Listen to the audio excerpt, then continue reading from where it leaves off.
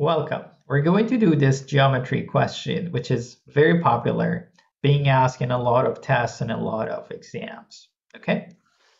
Before we start, this is a square with the side of 6, and these are two quarter circles.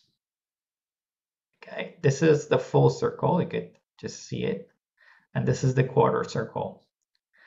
To start, the shaded area, let's call that X, and this part will be Y. So we see that X plus Y is the quarter circle. So that will give us one equation. We know that the area of a circle is pi r squared because this is a quarter, so it gets 1/4. We said r is 6, so 6 squared is 36. Over 4 is going to be 9 pi. So x plus y is 9 pi. That's the first equation. So if this is y, this is also y by symmetry. So this is z. So x plus 2y plus z is the square. And the area of the square is 36. That will give us the second equation. Now, is that enough? Is this enough? The answer is these two equations are not enough. With these two, you cannot answer this question because we have 3 variables and we only have 2 equations. So we need to think of something else. That's not enough. So look at the picture, like we need to find something else too. Okay. What if we draw this line? Okay, this line, as you see, is again the radius of the circle. So this one is also 6. This one is also 6. This one is also 6. So that means we have an equilateral triangle. Each angle is 60 degrees. And the square has a right angle, so which is 90 degrees. So this yellow angle is 30 degrees. Okay, now I'm going to write the final equation. The area of this equilateral triangle plus this shape, like a pizza slice, and again another one like this. Okay. Remember, these are not the same as y, right? These are different shapes. But we know that each one has 30 degrees.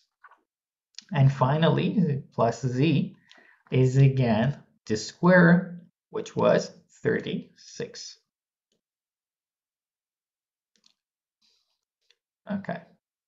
Now, the area of equilateral triangle is going to be this. Okay. And 6 is one side of it. And now this part, okay. You see, the area of a circle is pi r squared, which is going to be like this, right? So, but why do I write this one? Because this is not going to be the full circle. The full circle has 360 degrees, but we only want 2 slices of it, which total 60 degrees. 60 degrees over 360 is going to be 1/6. And one of the 6's will be canceled. So that means this yellow areas together are 6 pi.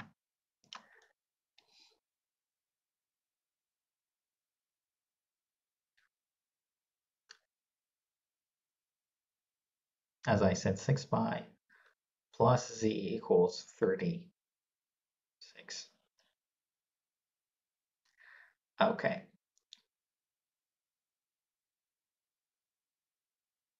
Good. Now let's compare these two equations together. 36 equal z and z equal. That means these two, x plus 2y, will be this one.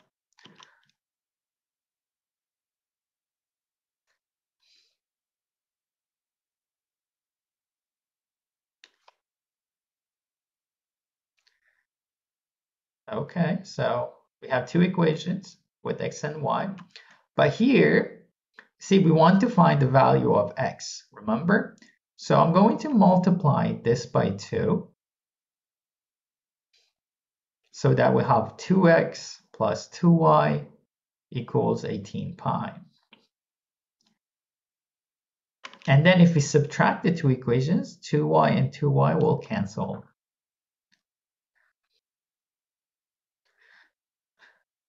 The left-hand side will be 2x minus x, which is x. And then we're going to write all of this.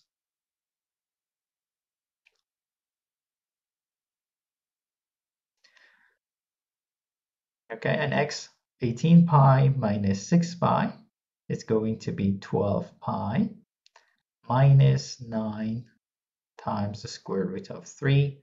That's going to be the area of that section, the shaded area. I hope you found it useful. If you did,